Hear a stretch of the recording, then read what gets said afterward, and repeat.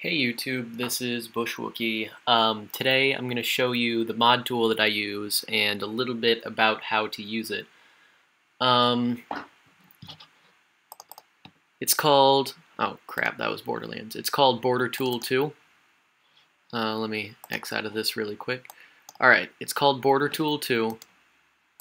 It's pretty awesome, but it's not updated to be able to, it's not compatible with all the DLC weapons, so don't try to add DLC weapons with it. If it ever gets updated, I'll make another video and I'll show you how to use it, but most of your game saves, unless you have another mod tool, you just double click them and it should open them with Border Tool 2. The profile is a different story.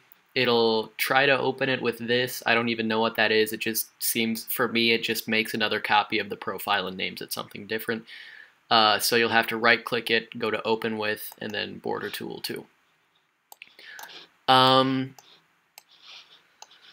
So here is your page that will show you for like a certain game save. You can change your level to whatever.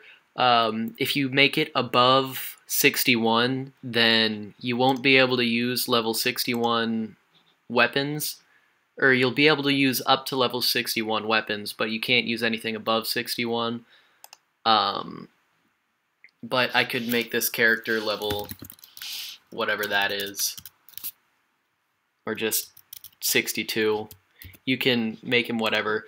You can give yourself any amount of money or iridium or seraph. If on iridium you were to put 999, once you load that into the game, it'll say 500, and you'll have 500, but once you come back out to here, it'll still say 999. The ammunition is different. You can go above the 6, and it'll make that above 6 in-game, so this is pretty much infinite ammo. That's pretty easy to do. Don't make it too high, though, because if you make it too high, then it'll mess up and it'll think that you have negative ammo, and it'll just, you will never be able to shoot with that class until, what is this? No. Finish. Okay, anyways. So if you go above 99 million, you basically won't be able to shoot with that game save until you lower it here. So do the maximum amount of gold for your ammo. If you put 999,999,999 on backpack and bank, it doesn't do it. It just goes up to 7. That doesn't make any difference. Skills, you can upgrade them all to level 5. They'll all say level 5 in here, but once you go back into the game, anything that can't go above 5, anything that you can just upgrade to 1, it'll be at 1. Stats doesn't really matter. That's just a bunch of random stuff that doesn't do anything. It has nothing to do with badass tokens. I thought that's what that was at first, but it's not. Weapons and items are interesting. I'll show you how to do one weapon. Let's see, if we want a rapid infinity, then we would go to Vladov pistol, and then under balance, there's the Veritas and infinity, so you would click infinity, Vladov. Doesn't really matter what you click on these, it'll make it something that is valid once you get into the game. The site, you can go with any one. I like Maliwan, just because it looks cool. You can do whatever elementals. Accessory, you can usually only get one accessory on a weapon. I usually like fire rate on the rapid infinity, but I pretty much put damage on everything else, and then that. Don't leave any of these blank. It'll mess it up. Especially not material. It'll just appear as this gray gun-shaped mass in your hand. That's kind of weird. Items, it's a little bit hard to find what you're looking for with items.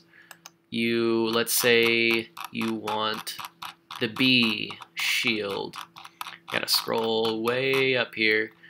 Let's see. The B, I believe, is Impact 05 Legendary. So that and Impact Legendary, Hyperion, Torg. Whatever you click on here doesn't really matter, except for this with the elemental resistance. Those are all just random things that change the way it looks, so they don't really do anything. You generally can't do anything on these four, so just don't even worry about those. And then always make sure you don't forget the material, because that'll make it look all weird. You'll still be able to use it, but it'll just look like this gray and purple checkerboard pattern on your shield. Bank, same thing. You can just add item or add weapon, put whatever you want in the bank. Missions are still being updated. You really can't do anything with the mission. You can't like edit your progress in a mission or skip it. I mean, you might be able to, but it's pretty much nonsense. You just, like, when there's a mission available, it just says the mission name and then mission names down here and then random numbers in these boxes, and it's odd. And then to save, you just X out and you can hit save. Now let me show you what happens when you save this. It doesn't save it over that. You click save and it saves another copy, so then you have to delete that and then rename that to 0.save. So just delete all of this stuff and delete your previous game save. But I like my previous game save, so I'm going to leave it. Now, modded profile. The golden keys, you'll generally have some numbers here. Just add another one that's named, like the source, make it a number that's not in sources yet, and then however many keys you need to be up to 255. Like, since I've already used some of them, I can just change that to 255, and that'll be all good. And 255 is the maximum number of gold keys you can have, so... badass tokens. This is an interesting system they have going on here. There's a certain point above this number, I think it's 43 million, that you can't go over. Sometimes it works, but most of the time it just won't even load once you try to run Borderlands 2. Let me show you what happens. Go to grenade damage, make that 1000, enter. It'll give you this thing that says badass rank should be higher, but was capped to some reasonable value. I don't know why it says was twice. That must just be a typo. But so you can't go above this number, otherwise it'll mess you up. Except for one of my game saves, I've got the profile 1000 and the profile 5000. The difference in those is profile 1000 has a 1000 gun damage multiplier, and profile 5000 has a 5000 gun damage multiplier. Same stats everywhere except for the gun damage. I don't know why. That one generally tends to work, but sometimes it doesn't. So you can download both. If you have trouble with profile 5000, just switch over to profile 1000. It ought to work just fine. Customizations, giant pain in the ass.